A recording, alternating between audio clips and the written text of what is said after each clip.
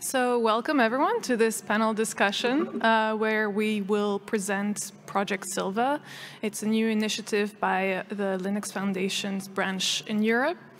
And we will also discuss trends and patterns, cloud-native patterns and trends such as sustainable operations, green ops, that are gaining traction especially in the cloud-native ecosystem, and that are also integrated in Project Sylva.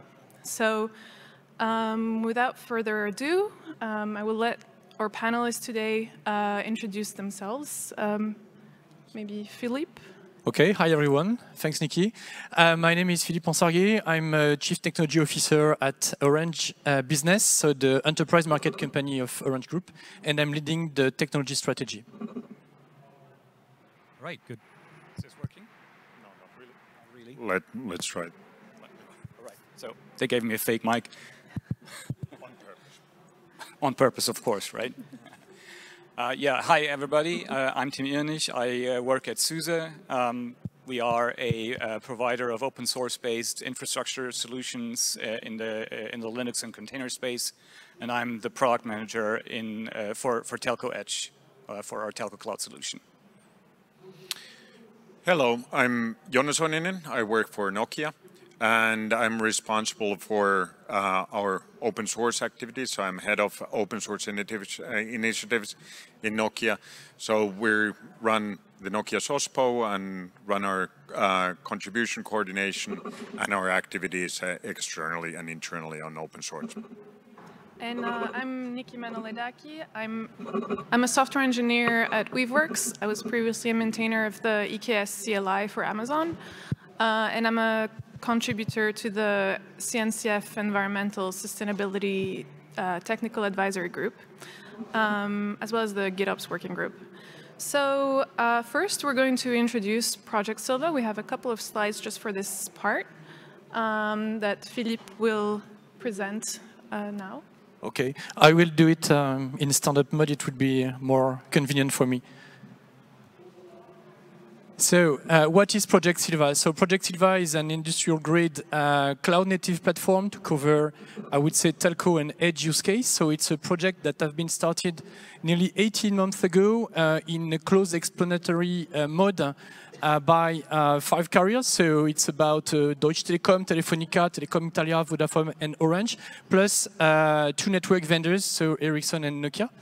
And it has been set in open source at Linux Foundation Europe. It's the first hosted project by the Linux Foundation Europe, and it has been open in last November. So basically, the project is quite new, and most of the contribution has started at the beginning of this year. So you may see that the core challenges we want to manage is about simplify and automate the operational model. It's about reducing the fragmentation, working on interoperability, reduce the cost.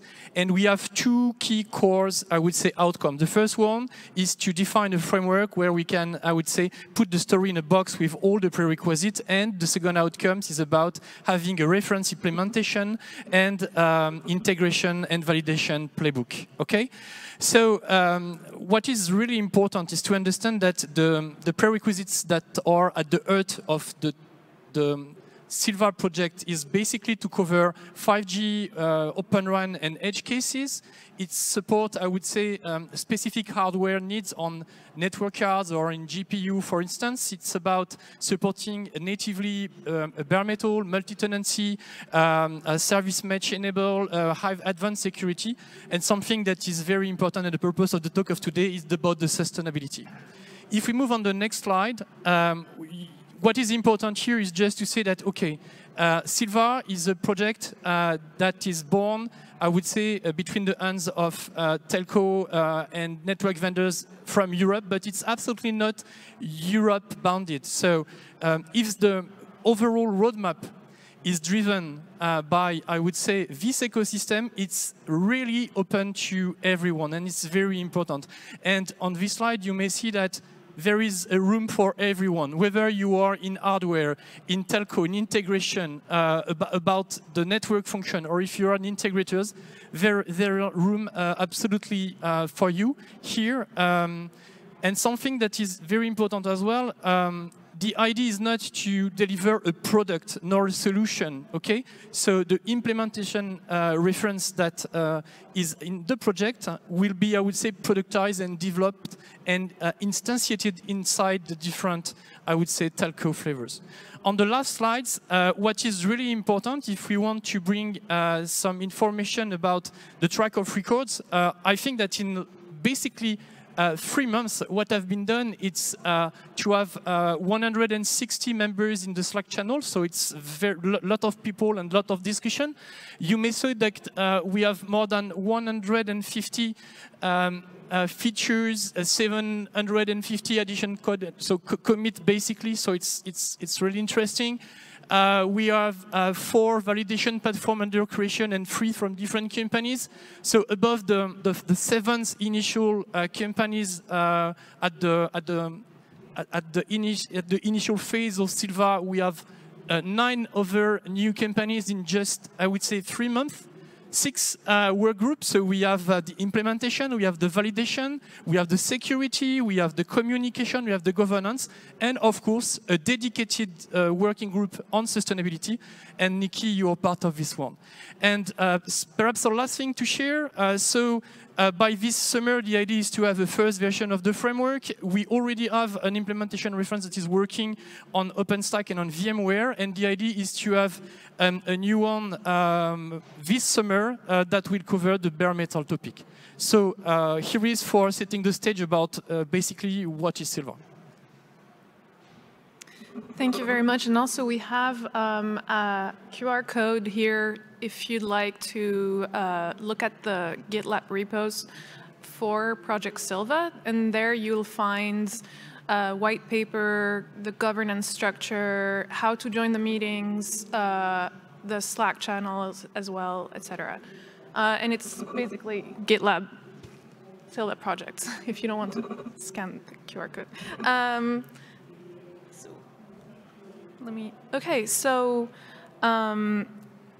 Given that we have different perspectives here from the Telco Cloud telco ecosystem, it would be really interesting to hear your thoughts, Tim and Jonne, on this, on Project Sylva.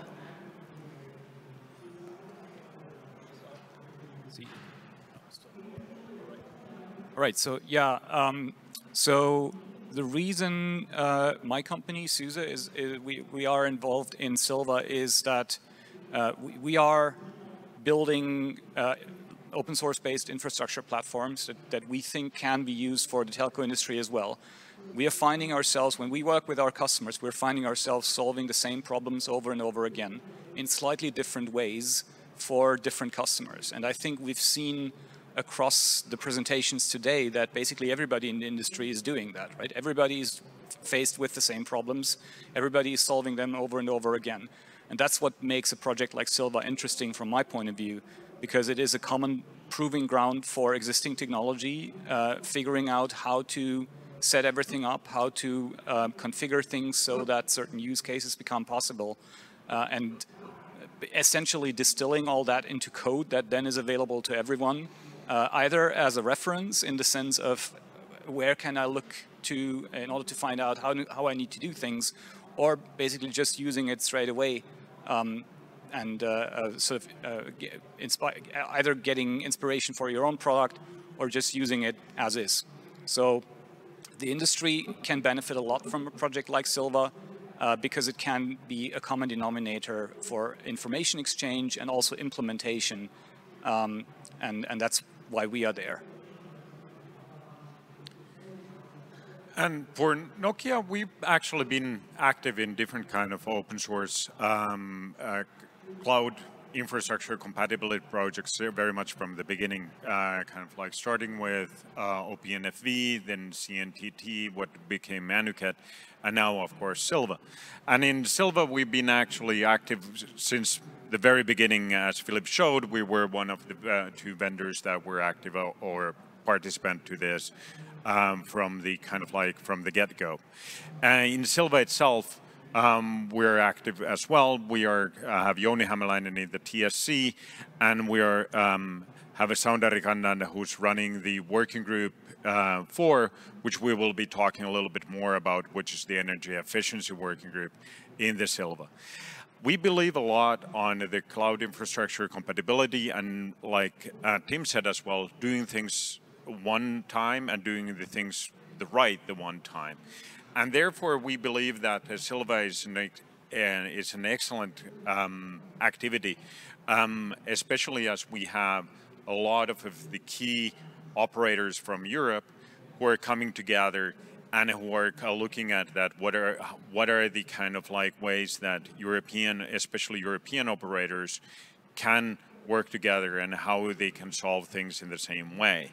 And this, of course, like Philippe says, there is an open invitation for anybody to join. That then, with the cooperation with the upstream projects like Ensarguet, is extremely important, what we see as well. And that we can basically look at how do we use cloud and how we are compatible with cloud infrastructure in the telco space.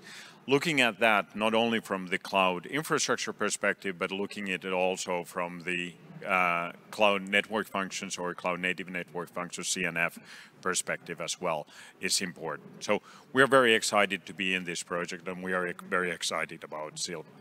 And if you could summarize very quickly before we jump to the sustainability and energy efficiency part of this conversation, very quickly, what are your thoughts on the prerequisites, the core pillars that will make Project Sylva a success? Yeah. Okay, I can start. So I think that there are several pillars. Definitively the first one for me is about measuring, having the information about what we can make more sustainable, basically. The second one is in traditional telco environment, the part of the idle part of the system is too much important, so we need to reduce this. We need to have, I would say, a better capacity of the compute density. So for all those reasons, at the end, it's a better management of the underlying hardware. And I think that with Sylva and with the current mood in which we are in a position to define a new way of designing architecture that will put, I would say, the sustainability by book and by design in the story. And that's why we need to have such a project. Okay. Thank you. So looking at both the kind of like the sustainability part, but also Sylva as a whole a little bit here. So of course, Sylva as a whole, I think that what we often do in Nokia, how do we look at if something can be successful, is, and especially in open source, that first of all, you need a common problem that you think that needs solving. And then what you need after that is that a commonality on that this is a problem actually that it's something that the industry needs to solve, and we are the right people to solve it. Then look at that there is basically the timing for that is right, and the governance for that is right. And that is basically something that looking at those, when those things come together, you usually have a successful project. I think that with Sylva, we're getting there, and we kind of like, we have a common problem. We have alignment on how to solve that. We have support on kind of like of the companies, like Philippe said, there are already 160 people getting into active there. So we have the support. So therefore the timing must be right.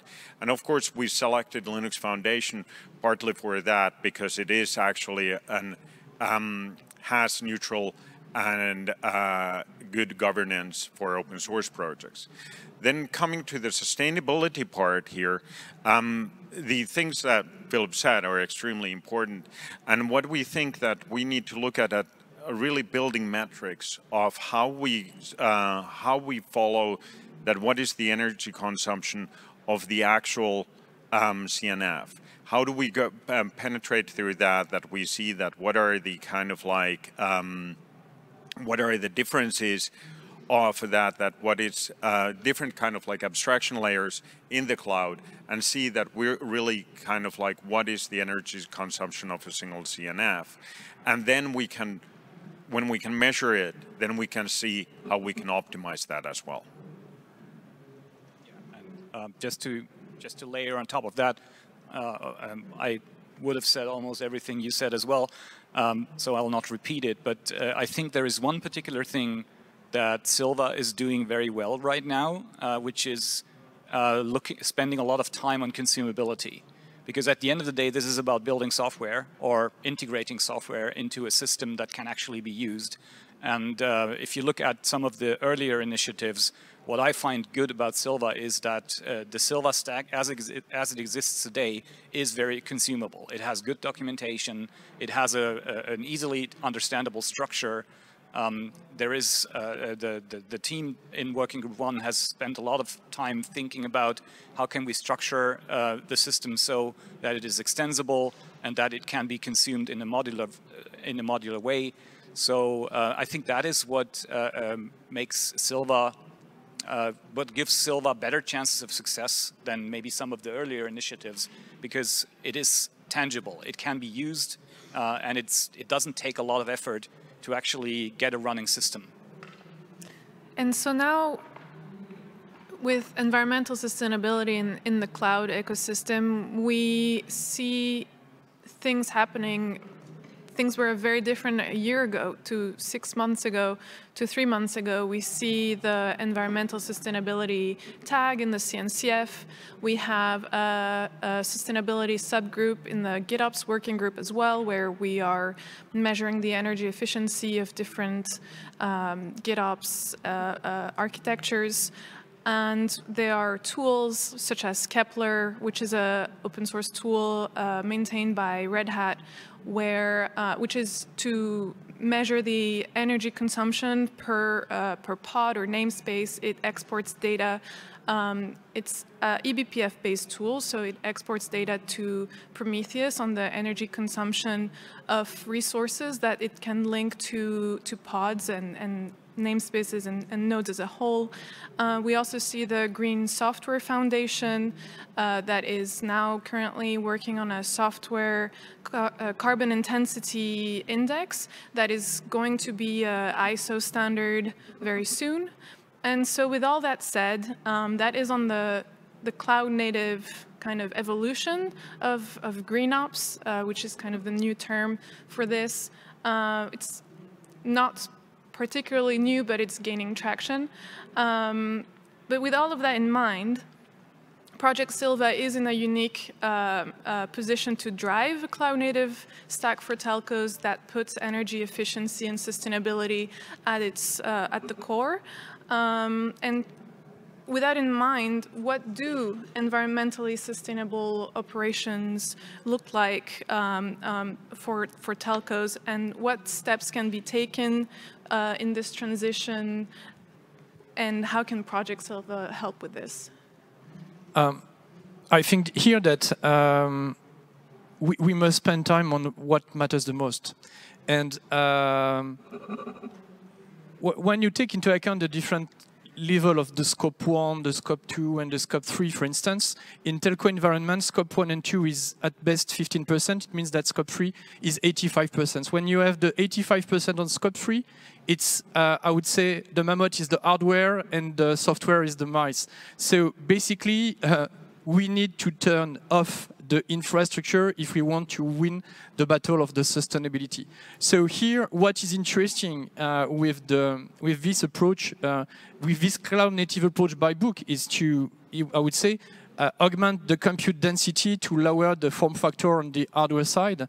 And to do so, I think that something that is extremely important is that we need to deploy on top of our infrastructure, I would say, more fine-grained or more modular, I would say, CNF. That because if we take into account from the past and from the legacy, we are mainly, I would say, manipulating something that are very big and very monolithic, and it's not so easy to make them scale up and scale down. So power off and power up. So I think that it's really important to understand where we need to spend time first.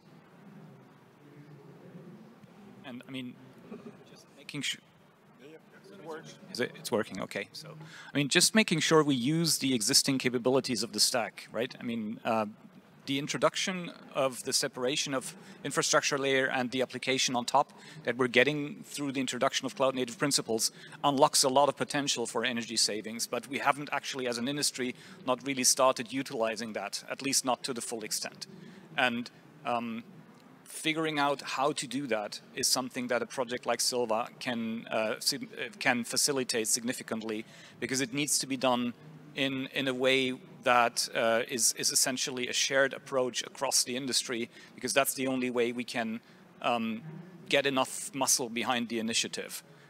If we approach this problem in basically the same way as we originally approached the integration challenge for telco cloud infrastructure in general, which started about 10 years ago, roughly, it will just be too late to enable the operators to fulfill their carbon footprint reduction targets. So we have to start using what is available today, and we have to actually industrialize that. And that is what I'm excited about in the working group 4 in Sylva. A project like Sylva can make the difference in such an undertaking. Yeah, I mean, like when you said that it's about 10 years that when we started to kind of work on this, I thought that no, now Tim is kind of like mistaken. It can't be that long, but no, it actually is that long. It is over 10, or it's about 10 years. It's 9-10 years now. Anyways, most probably kind of like everything has been said, but not by everybody, so I will speak a little bit about this as well. So I think that what Tim said, and I'll build on that, it's really important that we understand that what we measure and what we measure the same things. We understand that there is a commonality in this, and we basically work together on the kind of like that we get the right kind of like measurements, we get the right kind of like, we understand that what we're comparing are really the same things, and we have a common approach. And this is very important in this, and the way is kind of like, and that we don't get different kind of approaches where we then don't actually gather their data in the same way, that we don't understand it in the same way. This is, I think this is extremely important in this, and this is where they kind of like where open source can standardize approaches on how to move forward, and especially in the kind of like sustainability part and in energy consumption in particularly now here is basically something that there is work to be done, and there is an open, there is work that is not that much addressed in other places yet, especially what comes to the telco area. And yeah, I think one more kind of piece of information that I wanted to share with you all is also the Green Software Foundation has a catalog of cloud patterns for reducing and optimizing around energy consumption and for sustainability. So it will be really interesting to see how these different open source communities can work together to share information about these optimizations for this use case, as well as there's a white paper that the Environmental Sustainability Tag just published today that also covers a lot of tools and studies and initiatives around this as well. So with that in mind, what are the challenges that exist currently that limit this transition to sustainable operations? What are some of these challenges, and how could they be overcome? Well, in my mind, being so I always, I mean, in our discussions, I'm always the sort of the person that tries to approach things from a pragmatic point of view, like what is it that we can actually do. And I think the biggest barrier of actually creating, let's say, automation to automatically minimize the energy consumption of infrastructure is that we don't have standardized ways of collecting data and actually defining metrics. Data availability is the starting point for any kind of automated, any kind of automation loop that can, for example, turn off things at night or can enable the network to allocate capacity according to traffic patterns and all that. And we in the telco industry, we've known for decades that traffic patterns basically follow human behaviors, at least most of the time. Now with the advances in IoT, that starts to break up a little bit, but there are still spatial and temporal patterns of traffic that create a lot of potential for energy savings. But knowing where energy consumption occurs, when does it occur, and why does it occur, is what we, on the scale of an entire network, cannot really determine today, because every network is a multi-vendor infrastructure, and there is not enough commonality across vendors to really answer those questions on a network level today. I mean, I think Philippe will probably agree. It's for an operator, it's really, really challenging to tell at a given point in time how much energy does my network consume and why. Which part of the utilization is causing which part of the energy consumption. And that is the problem that we need to solve first. And then we can build automation on top of that information availability. But as Jonne said, we have to standardize this so that we can compare apples to apples. And then we need to start building technology that can act based on that information. Okay, thank you.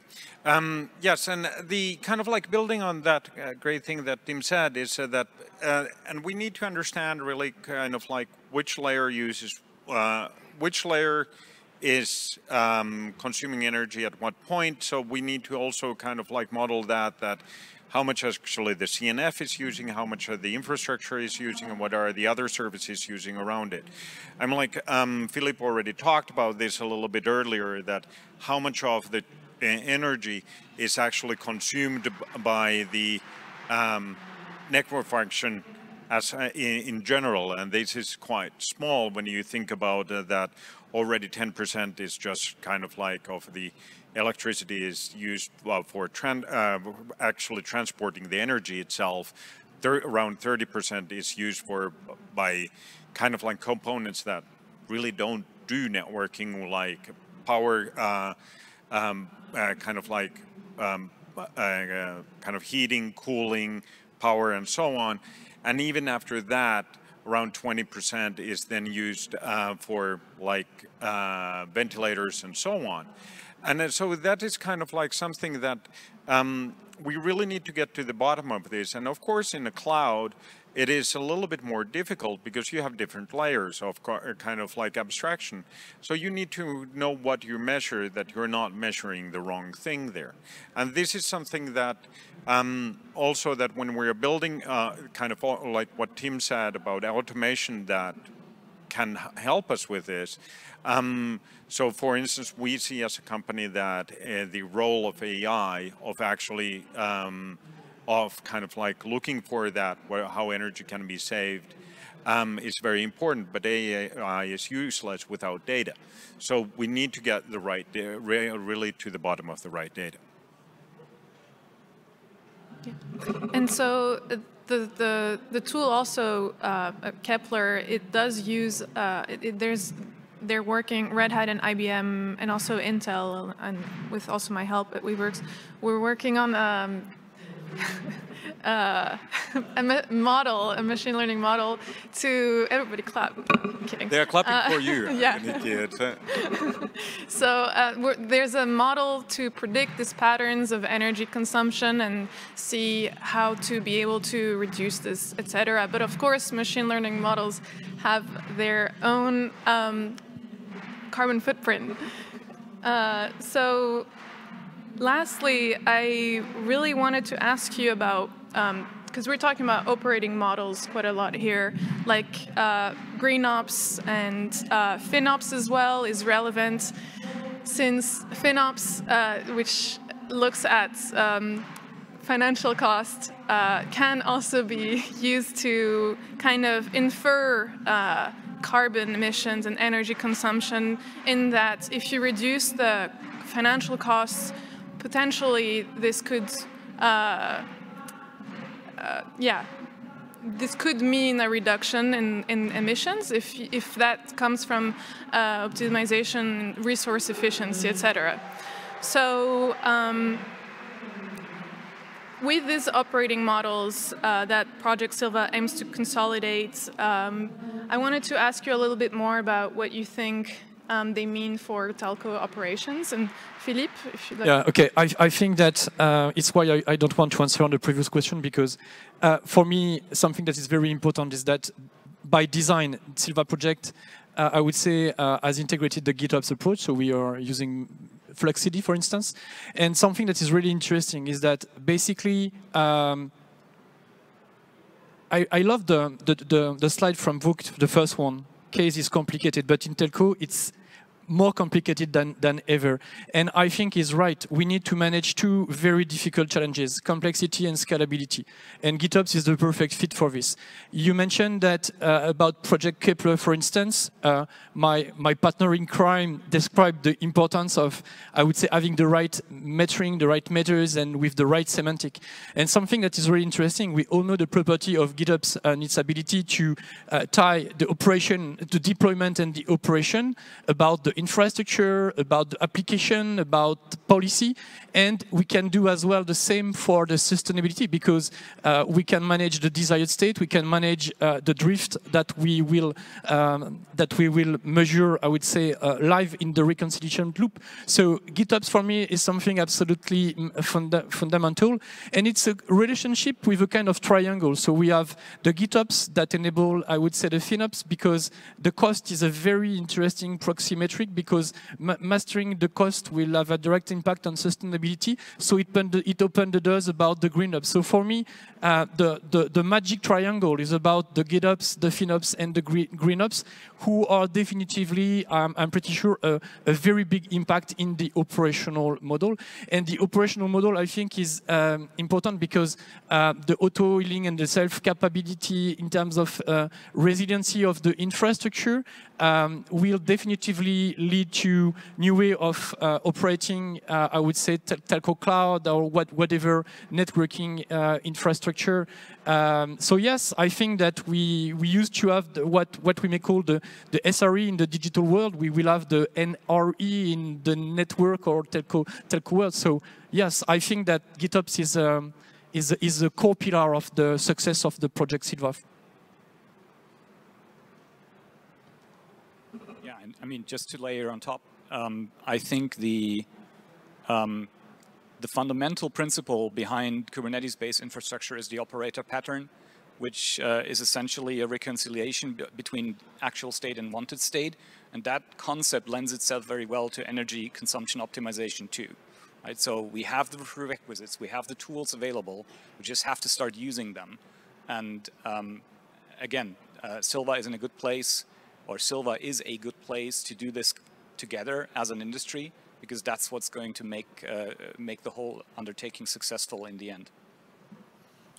Yeah, and looking at that, I kind of like, basically Sylva is a great place for looking at this from the telco perspective, and that's what we're going to do there as well.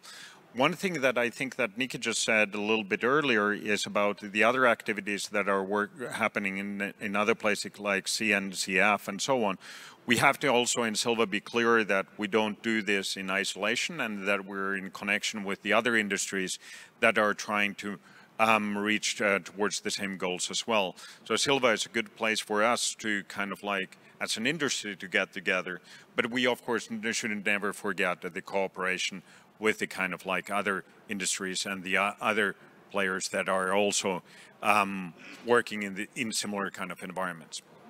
And to close this off, I think it would be really great to have a note on what to take away from this. From my side, I really wanted to mention that there, you know, it's important to note there is regulation also that has been implemented in the EU, and there's some, such as it's the Corporate Sustainability Reporting Directive, EU CSRD, as well as in the US, there's the SEC Climate Disclosure Rule. So there are things that will happen, you know, in 2025, and the tools that we were discussing are also kind of being built in advance with these things in mind, where Scope 1, Scope 2, and Scope 3 carbon emissions will have to be reported by especially publicly traded companies. So the tools for, these cases that will be in 2 or 3 years from now are being built today, and we're working, to prepare for these things that will come. But from your perspectives, what is one thing that you would like the audience to take away from this about Project Sylva and the cloud-native telco stack that we're building? 2 words: join us. And I think my main takeaway is, or what I would like everybody to take away is, we have to make progress fast as an industry. The regulation Niki is mentioning is heading our way, and we don't have enough time to use the usual length of our innovation cycles to solve this problem. So we have to start. I mean, there are lots of longer-term initiatives and concepts coming that will make things easier over time. But the time scale in which regulation is likely going to be put in place are shorter than those cycles likely will be. So my pledge would be, let's start with the technology that we have today. Let's apply it to this problem. There is a lot that can be gained already now, and let's work together to make that happen. If everybody stays in their own silo, we will be much less successful than we possibly could be. Yeah, as a company, Nokia, we are underlying very much sustainability, and this is something that we feel very passionate about, and that's why we're really proud that we get the chance of kind of like leading the working group 4 here, which is the energy efficiency working group. So about time, I would add to that, it's not only the regulation, it's the planet itself that is kind of like, we need to move fast. And for that, I really would like to say, conclude on that, what Philippe said. Please join us. This is great, exciting work. We're great, exciting people, and please join us and let's make it happen. I don't know if we have time for questions. Do you think we have time for... We have to stop there. We have to stop.